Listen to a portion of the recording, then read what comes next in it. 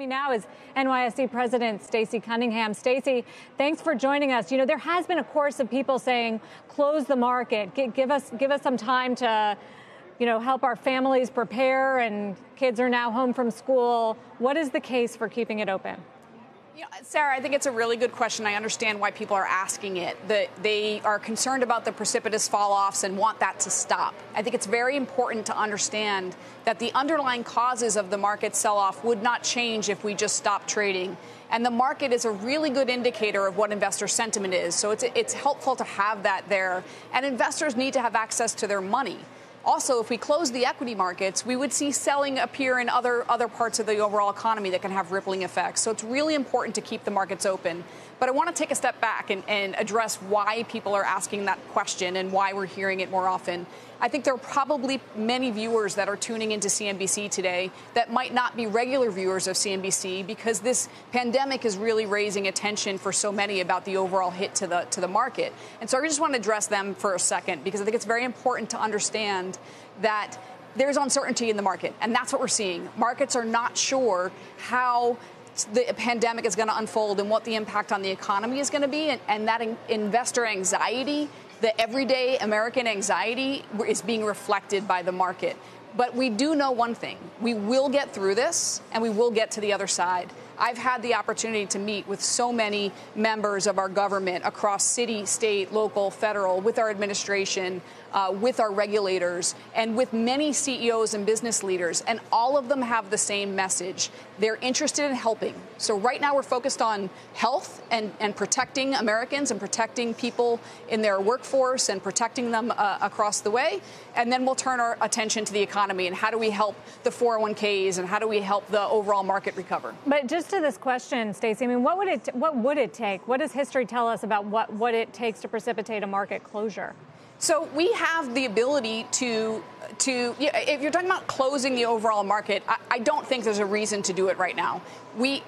There have been some parallels drawn to other times in the market. And at those times, the markets didn't have the ability to react remotely. So things like Hurricane Sandy or even on 9/11, the markets didn't have the ability to open at that period in time. That's not the case today.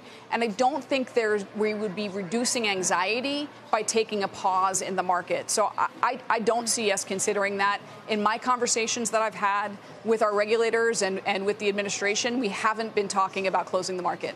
9/11 was another one, obviously, a totally different circumstance. Stacey, the president just said you should limit interactions to groups of 10 people or less. Is there any discussion about closing the floor? I think you have a few hundred traders down here. Sure. I think that's an important distinction to make. There's a very big difference between closing the floor and closing the markets overall. We could close the floor and continue with the markets open and continue trading. We run 5 different equity markets. 4 of them are fully electronic. The New York Stock Exchange remains open because our model leads to trading with less volatility. And that is even more significant when there's overall market volatility. So right now, the people on the floor are proud to come in and provide that service of helping to dampen volatility around the edges. Clearly, we're not going to stop the market from going down if it's going down, but preventing some of those outlier movements in stocks is value that this community adds every single day to their institutional clients and for the market makers to issuers and their investors. So the people that are coming in here to provide that service are really proud and feel very patriotic about the service that they're providing. Their safety is paramount. So we've increased screening coming into the building. As you've seen when you came in, we were doing temperature checks. Yep. We're providing for testing as necessary to check for the virus. We've introduced and increased social distancing on the trading floor. We've sent 700 people home, so they're not coming into the building anymore to reduce the number of people that are walking through the building. So we've taken a number of precautions, like sanitizing the floor over the weekend and like all these things I've just mentioned. But at this point in time, we don't have plans to close the floor. We can trade fully electronically if we did make that decision. We haven't yet gotten there. And Stacey, really quickly, since we did see the 3rd circuit breaker triggered in the last week, just explain how effective this is, what you think it accomplishes. It takes a pause for 15 minutes. So what we've seen after each single one of those circuit breakers, if you saw this morning, the SPY ETF, which is indicative of the S&P index, was trading below 11% this morning as we were getting ready to open the market.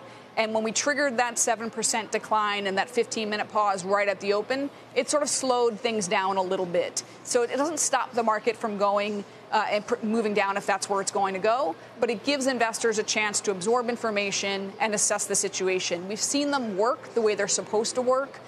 We haven't triggered the 13% level decline, but those are built-in protections to just give investors time to absorb the information. They're working the way they're supposed to work, and we've triggered 3 in the past week, which is very unusual, but I think that's reflective of this unusual market condition. Stacey Cunningham, thanks for joining us.